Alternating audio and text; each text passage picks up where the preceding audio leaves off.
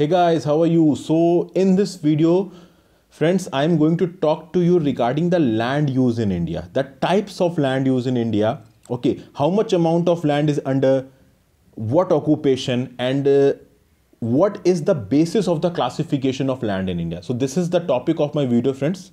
So first of all, starting this, I will tell you that the total geographical land mass of India is around 328.73 million hectares. Coming to the second point, the reported area which can be used for actual land utilization comes out to be 308 million hectares. So out of this 328.73 million hectares, friends, which is the total land mass of India, the amount of reported area which can be used for actual land utilization, it is only 308 million hectares. That is around 20 million hectares cannot be utilized for land utilization. Then comes the net sown area. What is net sown area? That I am going to tell you subsequently. Net sown area is basically 142 million hectares. It is 142.82 something, which is around 46% of 308 million hectare. What was this 308 million hectare? This 308 million hectare was the reported area which was available for actual land utilization. Okay, friends. So this is net sown area. Now what is net sown area, friends? Net sown area is that amount of area, friends, which is on which actual cropping is done, actual agriculture is done. That is, for example, out of this 308 million hectare, on around 142 million hectare actual agricultural process is going on. That is, wheat is being grown, pulses is being grown, edible oils is being grown, rice is being grown, any other crop, maize, sorghum, wheat, barley, jowar, any crop is being grown. So this is that amount of area on which actual agricultural processes are taking place. So this is net sown area. Okay, friends. And there is one more concept which is related to net sown area. It is the gross cropped area. What is gross cropped area, friends? Okay, this gross cropped area is always more than the net sown area. This is basically, for example, that it is like this, that friends, when we are calculating net sown area, okay, now it is not like that on a particular piece of land in a year only one crop is grown. It happens many places in India that on a particular piece of land more than one crops are grown in a particular year, because you know that there are three agricultural cycles in India. Okay, friends, Kharif, Rabi and Zaid. So obviously on a particular piece of land more than one crops may also be grown.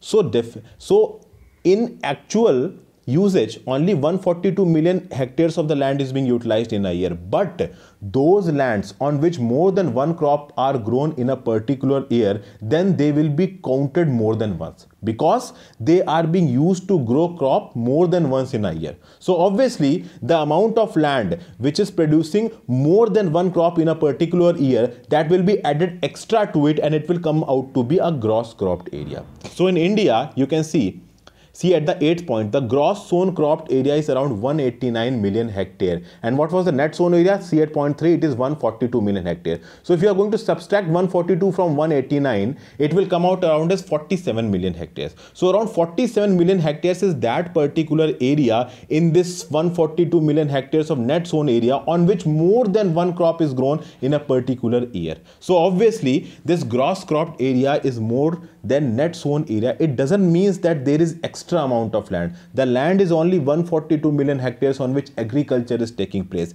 but there is around 47 million hectares of land on which more than one crop is grown in a particular year. Therefore gross cropped area is coming more than the net sown area.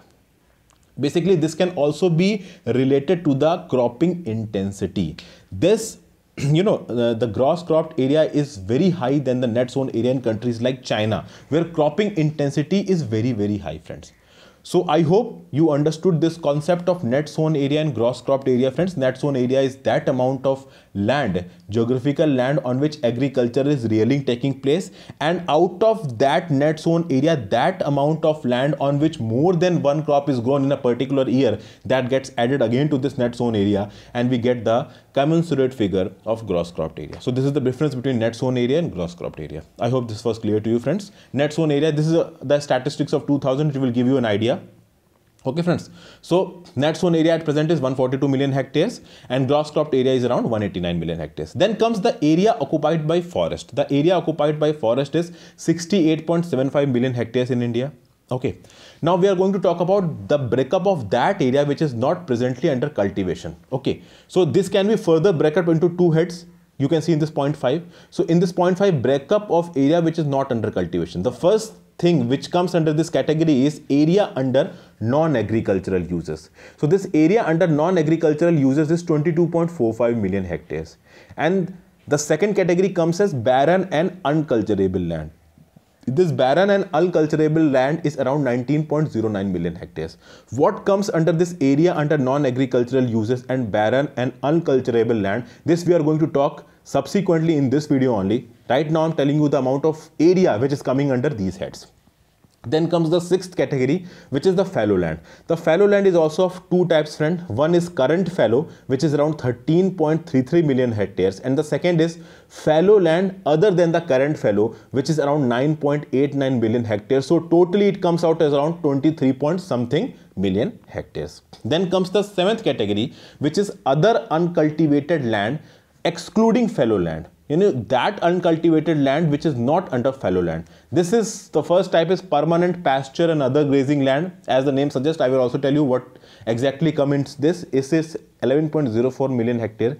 Then comes land under miscellaneous tree crops and groves not included in net area zone. It is 3.57 million hectares. Then comes culturable wasteland. It is comprising of 13.94 million hectares. So this is the amount of land which is coming under different head, friends.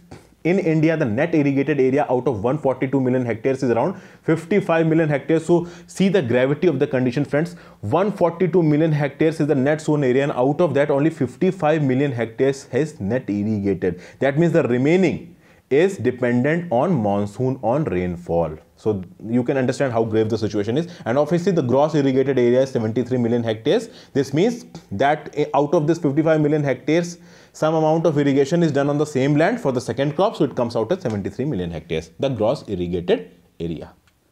So this was basically the amount of land which is coming under different heads, friends. Now we are going to understand that what is the meaning of these different heads. First is land put to non-agricultural use. Okay. Now what comes in this land which is put to non-agricultural use? These are the lands which is occupied by buildings, roads and railways, or basically the land which is underwater, okay, or other lands which are put to uses, okay, which are not agricultural use. So this comes under the land put to non-agricultural use, friends. Then comes the barren and unculturable lands. Barren land is lands in the desert where no agriculture can happen. In mountains, obviously, in very steep mountains, agriculture is not possible. So that comes in the barren land. Unculturable land, obviously, that land which cannot be bought under cultivation. However, it may be bought, but a lot of amount of, exorbitant cost may be required to make it into culturable from unculturable. So basically barren and unculturable land is that land on which agriculture cannot take place, for the time being. Coming forward comes the permanent pastures and other grazing lands. So obviously all those grazing lands, whether they are permanent pastures and meadows or whether they are temporary pastures or meadows, they come under this head. Okay, village common grazing land is included in this head because in the villages when there is no forest, when there is no agriculture taking place, that amount of land which is used for the grazing of the cattle in the villages, that is included under this head of permanent pastures and other grazing lands. Okay, friends. Then comes the land under miscellaneous tree crops and other groves not included in net sown area. Okay, friends. So basically, see the definition, see the heading, land under miscellaneous tree crops and other groups not included in net area zone. Obviously, this is not included in net area zone. This includes all those cultivable land which is not included in that 142 million hectares which I told you as the net zone area. But it is put to some agricultural uses. However, it is not covered in that 142 million hectares. So that is the land under miscellaneous tree crops and other groups. Then comes the culturable wasteland. Okay, friends. Now, wasteland is being divided into two parts. One is the culturable wasteland. Second is the unculturable wasteland. Unculturable wasteland I have discussed with you. First of all, I will tell you what is culturable wasteland. Basically, this is a land which is available for cultivation, but it has not been in cultivation for more than past 5 years.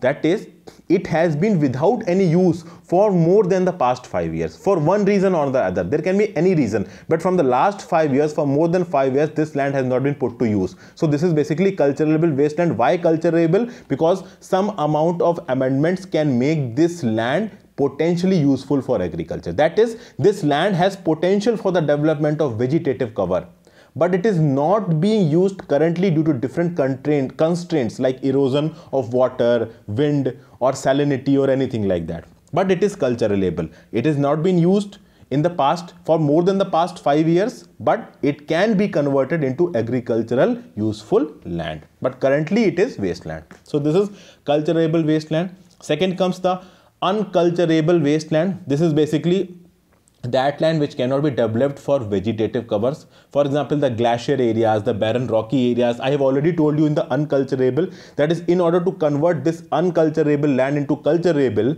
a lot of investment is required, which is non-sustainable. So basically, places like barren rocky areas and the places which are glacier covered, snow covered, obviously agriculture is very much difficult at that places, and if we are going to try to bring agriculture in those places, a lot of investment, huge investment will be required, which will not be sustainable in the long run. Then comes the category of fallow lands other than the current fallow. For that, we first need to understand what is current fallows. Current fallow is basically that land, friends, which is cropped, but for the current year, for the time being in this year, it is not cropped. It is not cropped in this year because regain its fertility. It has been left fallow this year to regain its fertility. So this is current fallow this year. Okay, friends. And what is fallow lands other than current fallow? This include all those lands which were taken up for cultivation but are temporarily out of cultivation for a period of not less than 1 year and not more than 5 years. Understood, friends? Two types of fallow lands are there. One is current fallow, other is fallow lands other than current fallow. What is current fallow? Current fallow is that amount of land which for the time being in this year is not under cultivation. It can be cultivated, but this year it is not under cultivation because it has been left fallow to regain fertility. But that land, that fallow lands other than current fallow, this includes those lands which are out of cultivation for a period of more than 1 year but less than 5 years. So 1 to 5 years, land which is left fallow, it is fallow land other than current fallow to regain fertility, and current fallow is that land, that amount of land which is not under cultivation for this particular year in order to gain its fertility back. So this is basically current fallow, and second class is fallow lands other than current fallow. Current fallow, gaining fertility and not cultivating anything on the land for 1 year, and for more than 1 year and less than 5 years comes under the category of fallow land other than current fallow. And if it is going to cross more than 5 years, then obviously it will become culturable wasteland, that I have already told you. So friends, I hope this video was very much helpful for you. If this video is helpful for you, please like this video and subscribe to my channel and tell me that how you like this video and any more topics that you want me to teach to you. So thank you for watching my video, friends, and thank you for being patient. Have a very, very nice day.